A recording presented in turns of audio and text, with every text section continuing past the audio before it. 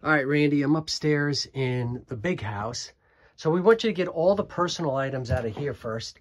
Get rid of all this stuff. You could actually leave this desk up here, but get all this other stuff out of here. They cleared a lot out, actually.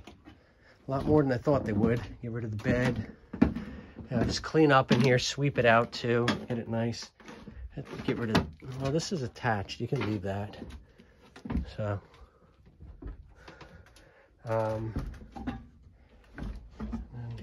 they actually did get quite a bit of this stuff out of here. Phase 2, I'm going to have you tear out the carpet like after next week. So I do want you to remove this here, remove these shelves from the wall, but actually unscrew them. Don't just rip them out. Remove the curtains and the rods. Remove this desk. Remove all this personal stuff. When you come back after, because we're getting some inspection stuff, get these bookshelves out.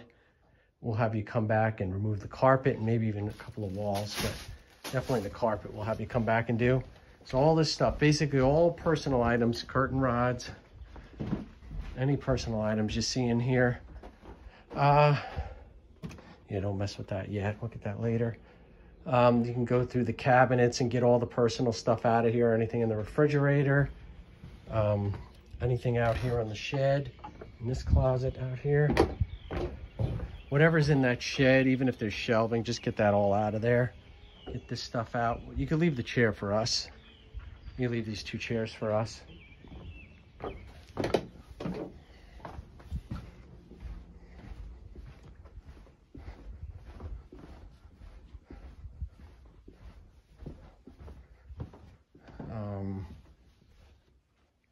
You can remove this thing, you know, any hangers. We're going to have you gut this eventually. You could take the shower curtain rod, all this personal soap and stuff out of here, and then we'll have you gut it later. This shelving, you could take this down too. You need a screwdriver, a flathead, pull this shelving off. Junk that's on the floor.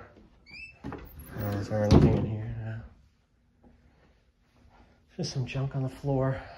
Bathroom. Go through, take all the stuff out of there. Take all this personal stuff out of here. All this personal stuff, you can take this out too. Take this here. Okay, so let's get this one cleaned up first, and then try and get this done by like Monday.